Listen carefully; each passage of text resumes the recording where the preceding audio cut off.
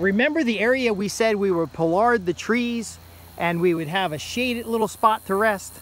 Well, that's not happening anymore because we happen to still have equipment available to terrace this out. And that's going to give us more growing space, more intense space. I'm Justin Hitt from Prosperity Homestead. What we've done here is we've topped out these trees as rough as we could. These are honey locust, and if they remain, they will spread because we've topped the top of them. But if we were to pollard them, we would end up with these nice, big, straight pieces that are thick, essentially growing fence posts. But again, the equipment is available to take these completely out of the ground. So it's a two-person job. One person's going to be on the excavator. He's going to grab the bottom of this and dig up a lot of dirt with it, take out all those roots. Another person's going to be here and pulling out the roots. So we want to get out as much roots as possible. Then we're going to dig out this soil and use that as a base of possibly a terrace right here, the bottom of a terrace, to level this top area out. I just wanted to show you real quick.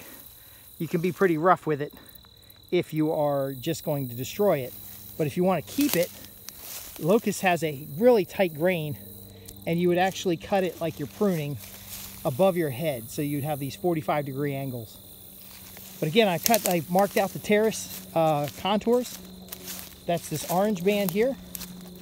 And so he'll excavate right below that, make out a level spot, build a mound upslope, level off some of this area. And it's going to give us some nice flat growing spaces to work with. And I also marked out the other side as well. You want to like and subscribe to make sure you see this, because this is some powerful insight that's going to help you get more from your land. So we'll basically be able to have more level surface. We'll be able to rake it out faster, easier, put better rows in it. When we have outsiders working on things, it's easier for them to work with. It also gives you some easy access space. So this is the one I showed you in the past video. There'll be a link in the description to the past videos. But look at this. Got a nice little embankment there. And then it drops down to a more level terrace to work on. Terraces are going to help us slow and spread water to keep nutrients on the land that we're working. The agricultural land we're working with. There's another terrace down the bottom, by the way. We can later plant trees on the top, which we're probably not going to do for this particular space because there's an orchard elsewhere on the property. But the concept is that you could plant trees on the top, and then we can shave out some of this area to give us a more level space to move vehicles through, or that we are loading and unloading materials to make that level. But that terrace has to be on contour. It has to be level on the top. And that's going to give us a nice big growing space that we can work with. When you have a level area growing, so growing on slopes, you use what we showed you before, permanent no-till raised beds on contour. But when you have a more level space, you can have different row configurations depending on what kind of plants that you have.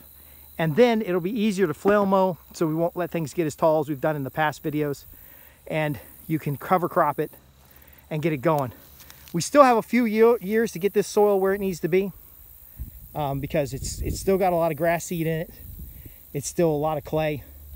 But again, the little bit of earthwork investment up front makes it easier over time to do these things.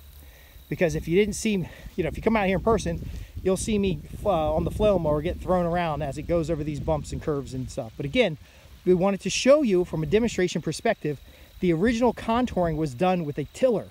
It was done with a BCS tractor, and it was raked out, measured. We used the A-frames and stuff like that. This is going to give us the best, most valuable use of the space.